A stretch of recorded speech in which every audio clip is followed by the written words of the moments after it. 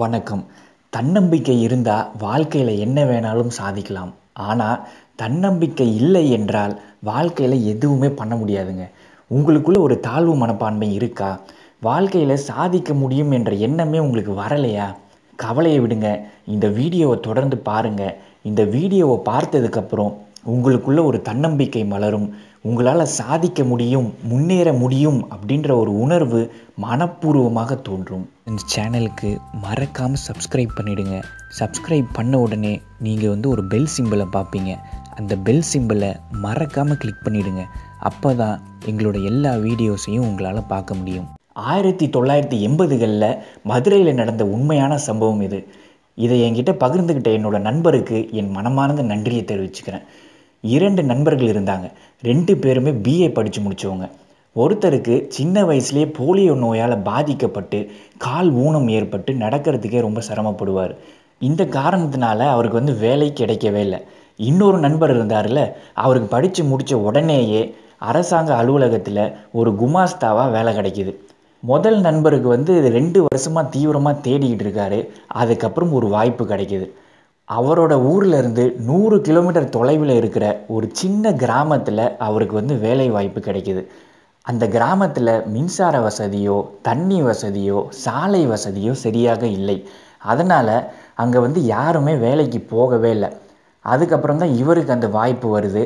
நல்லா நடக்க முடிகிறவங்களே அந்த வேலையை எடுத்துக்கலையே, நமக்கு காலில் ஊனம் இருக்கே, நம்மளால் எப்படி அந்த வேலைக்கு போக முடியும், அந்த வேலை நமக்கு வேணாம் அப்படின்னு சொல்லி அவர் விடலை. அவருக்கு காலில் ஊனம் இருந்தாலும் மனசில் ஊனம் இல்லை.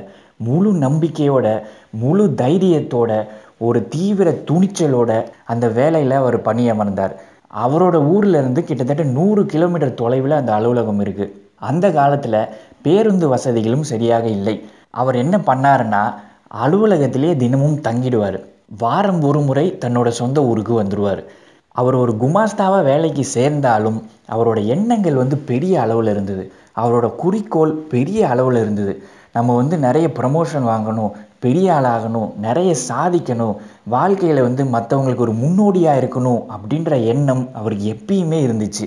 அதனால் தீவிரமாக வேலை பார்த்தாரு, நம்பிக்கையோடு வேலை பார்த்தாரு.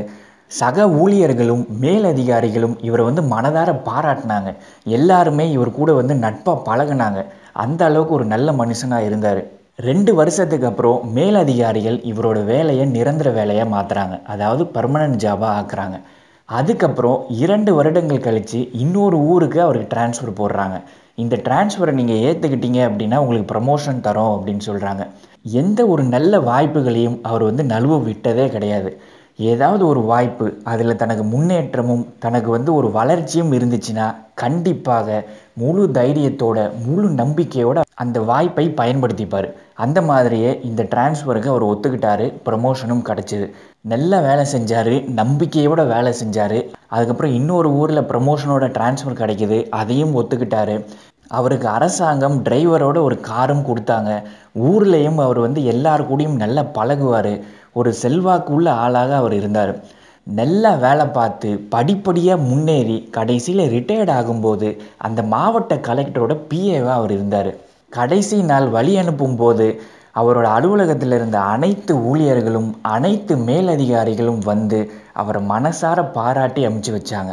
அந்த அளவுக்கு அவர் ஒரு நல்ல மனுஷனாக இருந்தார். நல்ல வேலை பார்த்தாரு, எல்லாரையும் நேசித்தார், நம்பிக்கையோடு இருந்தார்.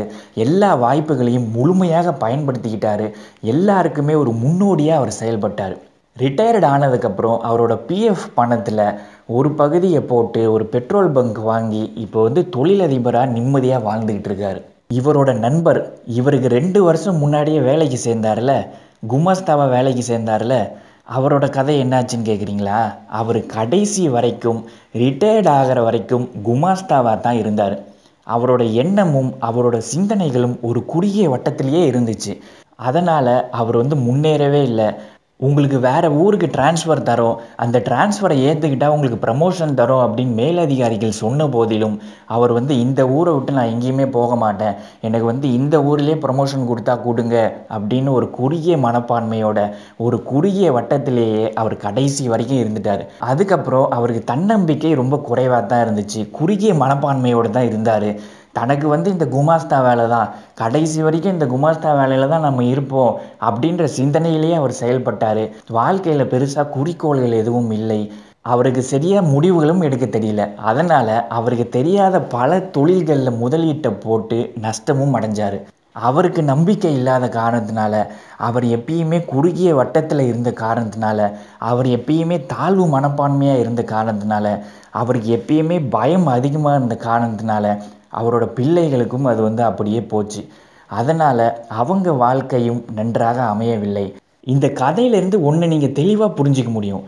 ஒருத்தனுக்கு தன்னம்பிக்கை இருந்துச்சுன்னா என்ன வேணாலும் சாதிக்கலாம், எவ்வளவு பெரிய சிகரத்தையும் தொடலாம், எவ்வளவு பணம் வேணாலும் சம்பாதிக்கலாம். ஆனால் தன்னம்பிக்கை இல்லை என்றால் வாழ்க்கையில் ஒன்றுமே பண்ண முடியாதுங்க. அதனால் தன்னம்பிக்கையும் தைரியமும் ரொம்ப முக்கியம். அதை வளர்த்துக்கோங்க. எண்ணங்களை உயர்ந்த எண்ணங்களாக வச்சுக்கோங்க, உயர்ந்த குறிக்கோள்களாக வச்சுக்கோங்க. இன்றைக்கி நீங்கள் எப்படி இருக்கீங்கன்றது முக்கியம் இல்லை, நாளைக்கு நீங்கள் என்ன ஆக போகிறீங்கன்றது தான் முக்கியம். அந்த குறிக்கோளோடு செயல்படுங்க, அந்த சிந்தனையோடு செயல்படுங்க. நீங்கள் என்னவாக விரும்புகிறீங்க அதை நோக்கி நீங்கள் பயணம் பண்ணுங்கள். உங்களோட அனைத்து வேலைகளும், உங்களோட அனைத்து சக்தியும், உங்களோட அனைத்து சிந்தனையும், உங்களோட அனைத்து எண்ணங்களும் அதை நோக்கித்தான் போகணும். உங்கள் குறிக்கோள் பெரிய அளவில் இருக்கணும், அதை மறந்துடாதீங்க. உங்களுக்கு எப்பயுமே தன்னம்பிக்கை அதிக அளவில் இருக்கணும், அதை மறந்துடாதீங்க. வாழ்க்கையில் தோல்விகள் வந்தாலும், கஷ்டங்கள் வந்தாலும், பல சிரமங்கள் வந்தாலும், பல தடைகள் வந்தாலும் உங்களுக்குள்ளே இருக்கிற தன்னம்பிக்கையை மட்டும் இழந்துடாதீங்க. உங்களோட குறிக்கோளை கண்டிப்பாக உங்களால் அடைய முடியும். என்னோட மனமார்ந்த வாழ்த்துக்கள். இதை கேட்ட அனைவருக்கும் நன்றி, வணக்கம்.